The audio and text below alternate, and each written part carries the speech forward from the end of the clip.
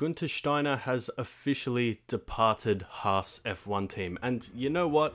I think it was about time. This is a very interesting situation because I think a lot of people blamed Guenther Steiner for Haas's performance and how they have just really been nowhere. 2023 was a very disappointing season. So of course, Guenther Steiner is easy to point the finger at. Now, I somewhat agree that I don't think he was the right leader for the team, but I also think it is totally unfair to put all of the blame on him. See, Guenther Steiner walked into a fresh team in 2016, and that is always going to be a massive challenge. You're entering arguably the hardest sport in the world to reach the top of. You're entering during the peak of the Mercedes dominance, and I guess the expectations for Haas weren't set too high, and we did see some decent results and a couple of decent seasons. But Haas really haven't been consistent. They haven't really managed to leave their mark in Formula 1, and I think they did lose a lot of respect, as we talked about in a video a couple of weeks ago. Now, Haas, of course, didn't fire Guenther Steiner. It says that he departed, he left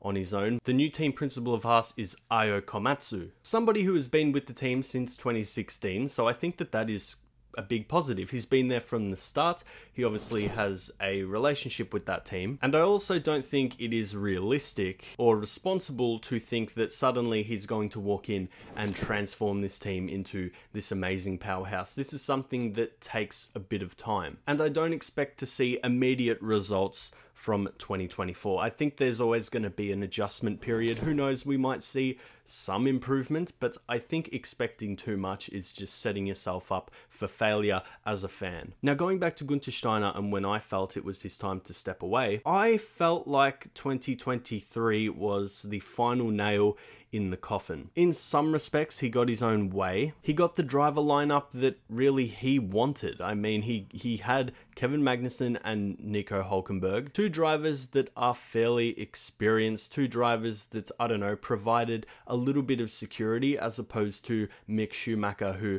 maybe had Haas a little bit on edge in terms of crashing and the poor results. So I think with Guenther Steiner having his own way in that sense, and still not delivering, I think for me, I kind of sat back and thought, okay, well, what else does he need? What other excuses are there? Now, I'm not trying to say everything went his way and that there's absolutely no excuse. Of course, he didn't get every single thing he wanted. But I saw a lot of people on Twitter saying, I don't follow Haas anymore. You got rid of the funniest guy. You got rid of my favorite guy. Look, being funny and swearing doesn't get you anywhere in F1. It's not going to help you win a championship. I don't know, I think a lot of people used his temper and his short fuse almost like it worked against him and it didn't really help any situation, okay? I'm not saying Guenther Steiner is the problem, okay? I'm not saying he was the main problem. A lot of people put the blame as well on Gene Haas. Maybe not caring enough about the F1 team, maybe not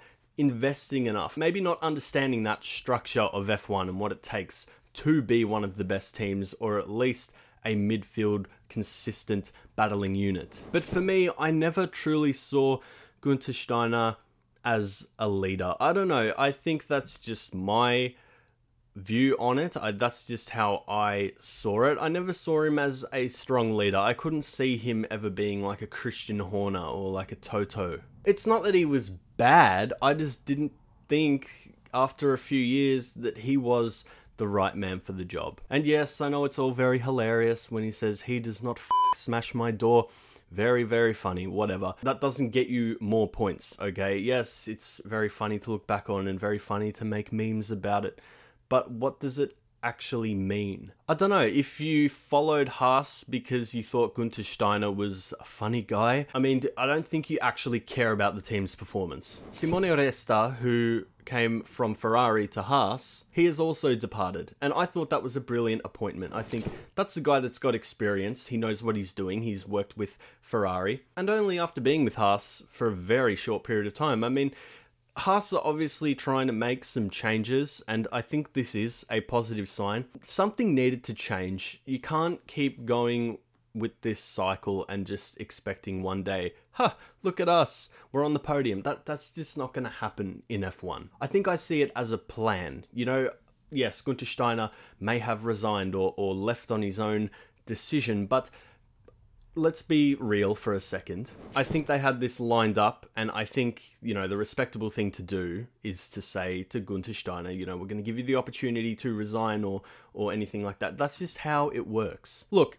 you got to show him some respect. He's been with the team since 2016. He's definitely passionate, okay? He was definitely passionate, and you got to give him that opportunity, I guess, to leave on his own, I guess, accord. Again, Haas, I think, the opinion of Haas has dropped. And I've had a lot of people in the comments say that you're only turning on Haas and you're only getting angry at Haas because you're a Mick Schumacher fan.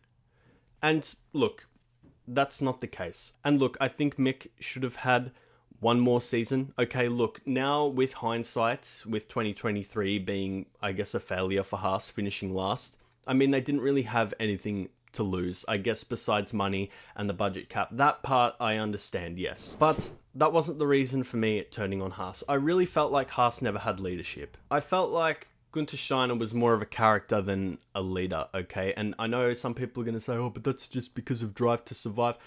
Look, guys, I didn't even finish the last season of Drive to Survive.